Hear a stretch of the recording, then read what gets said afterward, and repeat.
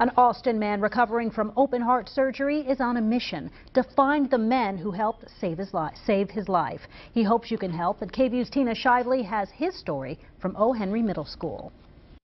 Douglas Gowland doesn't remember a thing about that Saturday in March. He usually rides his bike through this area. He believes he went up on the curb, had a heart attack right here, and then slammed head-on into this tree. And that's when 3 men came on the scene and stayed with him until ambulances arrived. Normally, the campus of O. Henry Middle School would be empty on a Saturday, but on March 29th, the members of the Chi Running Club came from all over the region for a lecture. When Gowland crashed, the men rushed in and started CPR. I was gone. I was a goner. They described me as being a deep purple color, gasping for air.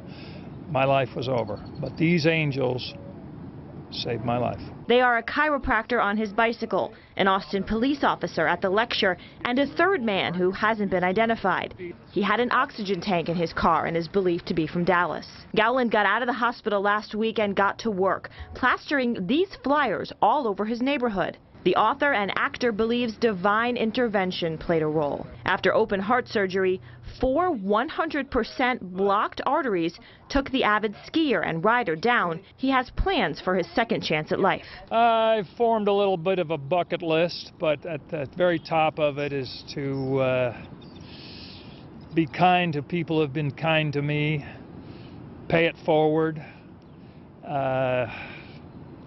find something that is in service to other people. If Gowland's efforts don't work and he is unable to find Oxygen Man, he hopes that one person will watch this story, go to the doctor and get checked out and be saved. At O. Henry Middle School, Tina Shively, KVU News.